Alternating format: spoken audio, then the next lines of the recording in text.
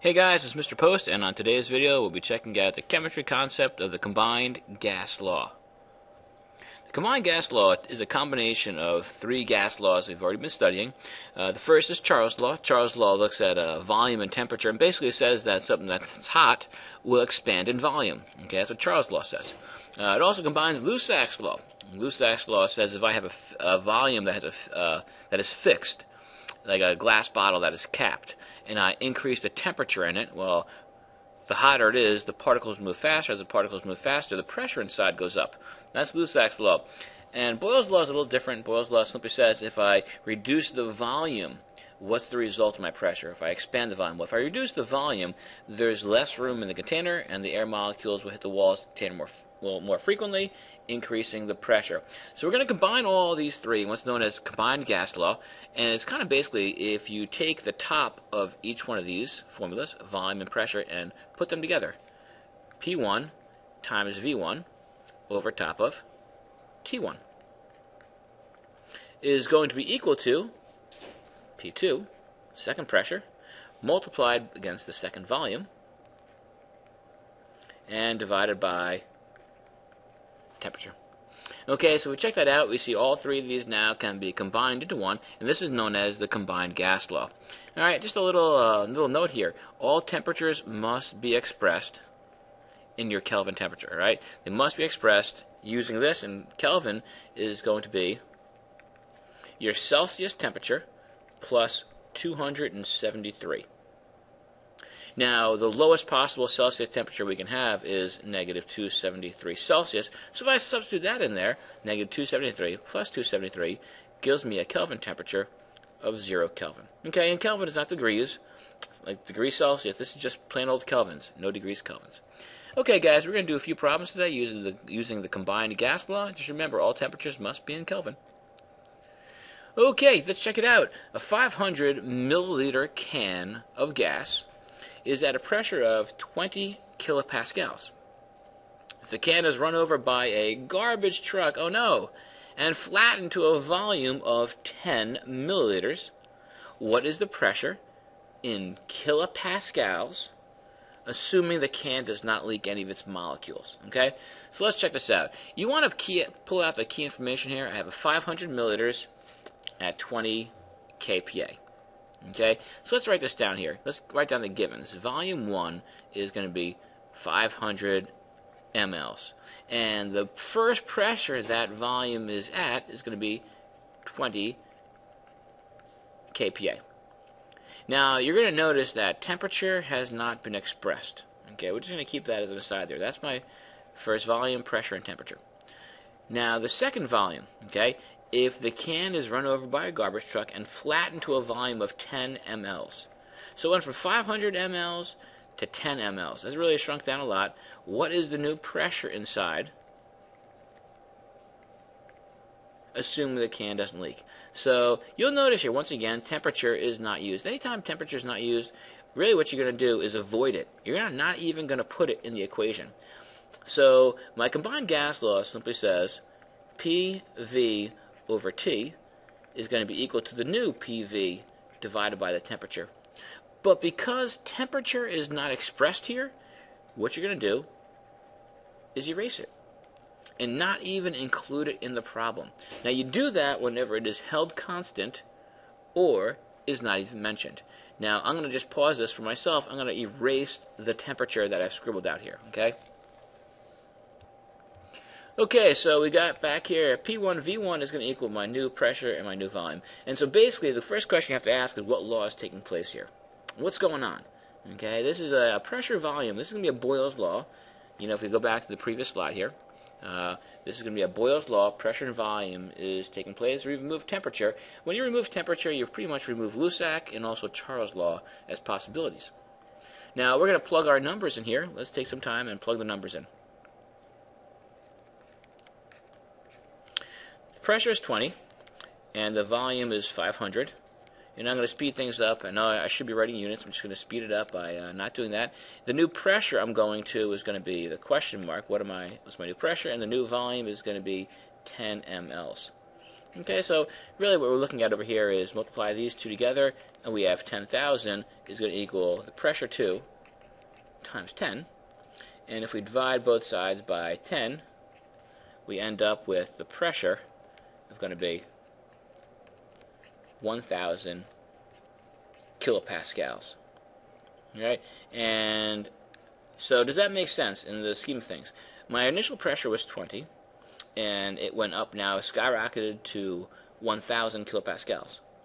It does make sense because the volume changed just as drastically. The volume went from 500 milliliters down to 10 milliliters. So the volume was reduced drastically, causing a drastic increase in pressure. So what we're seeing here, kind of in our heads, we should be saying the pressure, what's going to happen to it? Well, I don't know.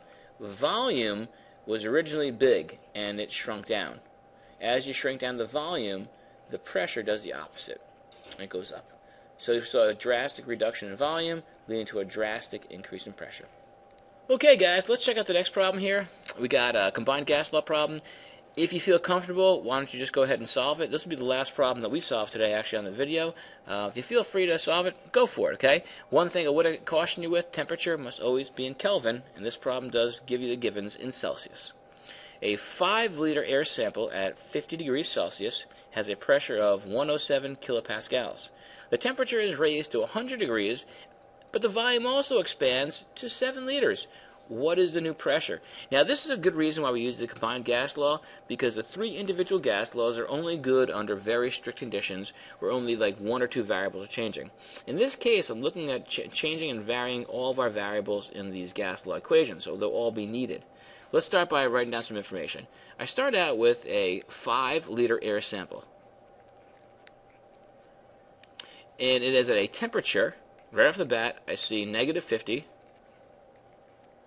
and also has a pressure of 107 kPa.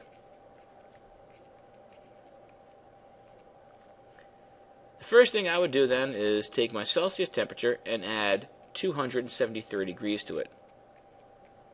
And that's going to give me my Kelvin temperature of 223 kelvins. All right, it must be in kelvins. You're just taking Celsius and adding 273 to it. How about the second set of variables? The temperature is raised to 100 degrees. So I know the temperature is raised to 100 degrees. And the volume expands to 7 liters. What is the new pressure? So what we got here is a couple things going on, actually. Now we're looking at the volume. The volume is expanding. Anytime the volume expands, we would expect the pressure to decrease. Increased volume usually means a decrease in pressure. That's Boyle's law. Pressure and volume. But we're also looking at a little bit like maybe a Lussac's law is taking place here as well. The temperature is increasing from negative 50 to 100 degrees. So the temperature is going up 150 degrees Celsius and only expanding just a little bit. So in this case, the molecules are clearly moving faster, and they could be exerting a greater pressure on the walls of the container. A greater force in the walls of the container, increasing our pressure. So that could be a Lussac's law as well. So the combined gas law is awesome because it takes into account that volume can change, temperature can change, and pressure can change, and handle all these variables changing at once. So let's set up our equation, guys. We start out with a P1 V1 over T1. And it's going to equal our P2, V2, and T2. And one little thing I do realize I forgot was adding 273 to this to bring it up to my new temperature of 373 kelvins. I want to substitute the numbers into these problems here. The pressure is going to be 107. Once again, please forgive me for not writing the units. I'm just trying to save some space on the video slide here.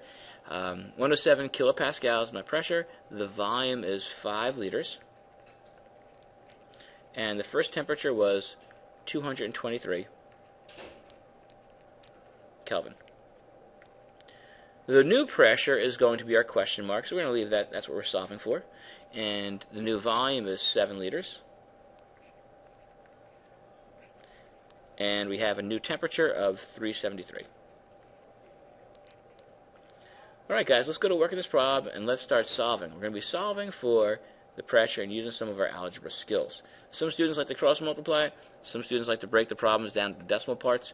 All right. I'm going to start by doing 107 times 5 divided by 223. And the answer I get when I do that is 2.40. On the other side, I'm now going to be multiplying pressure against 7 divided by 373. And what I end up having is pressure times 0.01, rather 0.0188. Lastly, I need to break this down a little farther and divide each side by 0.0188 and 0.0188. These guys are canceled now. I've isolated my pressure, and 2.40 divided by 0.00188 is going to give me a pressure of 127.7. And so my new pressure, I'm going to try and bring this over here.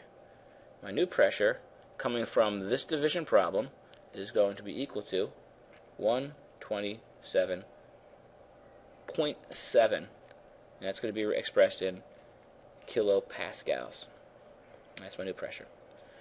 Alright, dudes, this is a good example of a really loaded combined gas law problem where all the variables have been changed and altered, and you're still solving for it. So the combined gas law really works well for either altering one or two variables, or even looking at cases where all three variables are being altered.